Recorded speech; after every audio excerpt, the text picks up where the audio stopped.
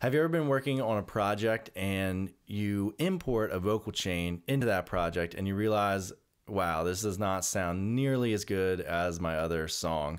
That happened to me the other day. I was working on one of the tracks in a album my wife and I are making, and the vocal chain just sounded really good. It fit well. It sounded solid. We're doing a rap album, and it just fit the song really well. So I wanted to incorporate that into this current track.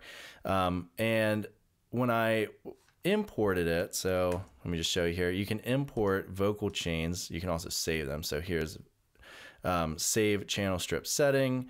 And then when you go to load it, you just come down here and you can load it, and there will be, depending on the folders, it's actually really organized. You can come and just get whatever you want.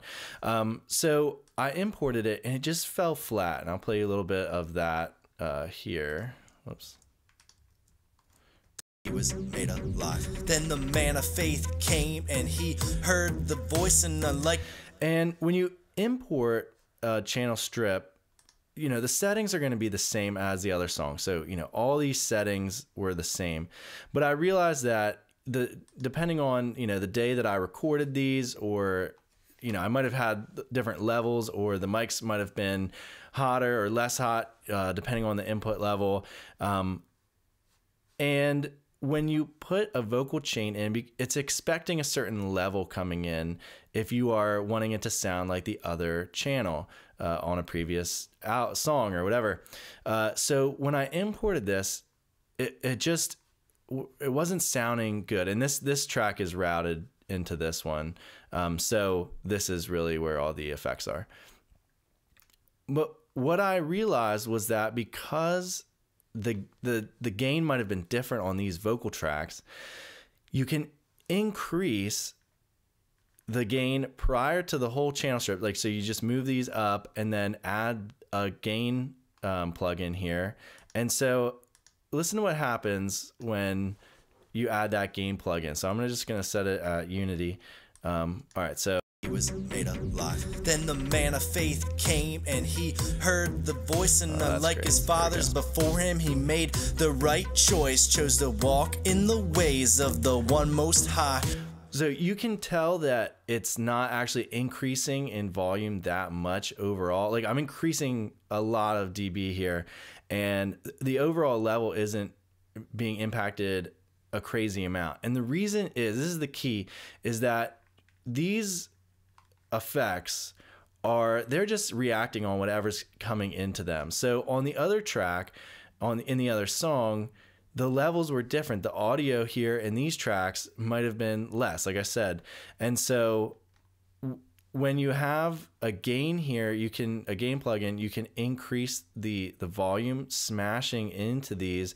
And so you can really, you know, crank it. He was made alive. Then the man of faith came and he heard. You can hear how, I mean, it's just completely compressed and it starts to clip and stuff like that. So you want to be careful, but what you can do is then at the end you add another gain plugin. So you balance these two to get the level that you want. So you increase the audio here, the volume, into these, and then you send it out of here at the right volume, mixed and balanced with the rest of the mix. So let's just play around with this a little bit. So here's the other gain. All right, so he was made alive. Then the man of faith came and he heard the voice, and unlike his fathers before him, he made the right choice, chose to walk in the ways of the one most high. Almost sacrificed his son, but before he brought down that knife, the angel of the Lord called to him and said, "Stay your hand, Abraham, Abraham." All right, so you know, you might want to mess around with it more, and perhaps for this particular song, you want to change the other plugins. But the idea is, if you set a gain plugin here and a gain plugin here, you can decide how much these are going to impact the volume coming in from the other channels, and then balance the overall channel output here with this final gain. So if you really want to compress it, you change this, and then balance the output here.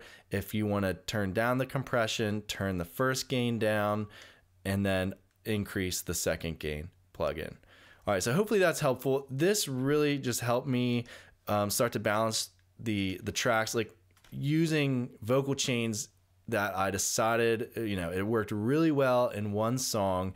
I want to use it in other songs, but when the volume of your audio tracks might be different, or the projects are all just different in general, when you add these two gain kind of balance plugins, that is the key to getting that original sound from your first song into your second song or whatever project you're working on.